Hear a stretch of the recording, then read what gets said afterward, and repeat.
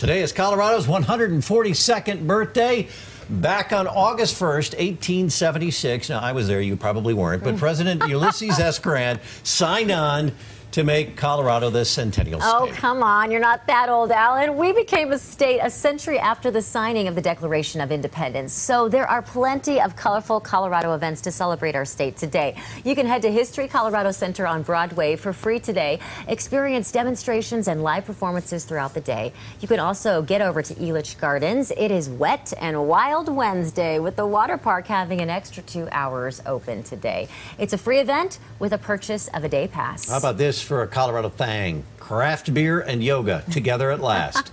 Tonight at 6, Core Power Yoga and Great Divide Brewery. Team up for free yoga classes. You can hang around afterwards for beer and for music. Don't forget, Monday, all state parks are going to be free next week. Now that is a happy birthday, Colorado. 1, 2, 3. Happy birthday to you.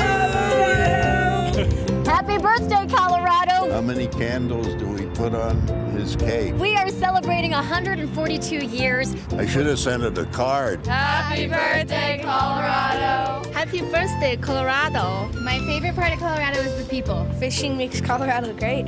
The people, right, make Colorado great. I love the swimming and the rivers. Mountains and the views that we get to see.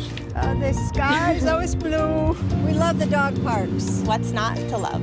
Happy birthday, Colorado. I got to do this with a flag. I love the people. It's just beautiful. Happy birthday, Colorado. Congratulations on 142 fantastic years. Happy birthday, Colorado. Glad we were here to celebrate with you. Happy birthday, Colorado. It was our first time here. I've enjoyed my visit here. We're from Saskatchewan, Canada. We're from Austria. Happy birthday, Colorado. Happy birthday, Colorado. Happy birthday, Colorado. Where's the cake?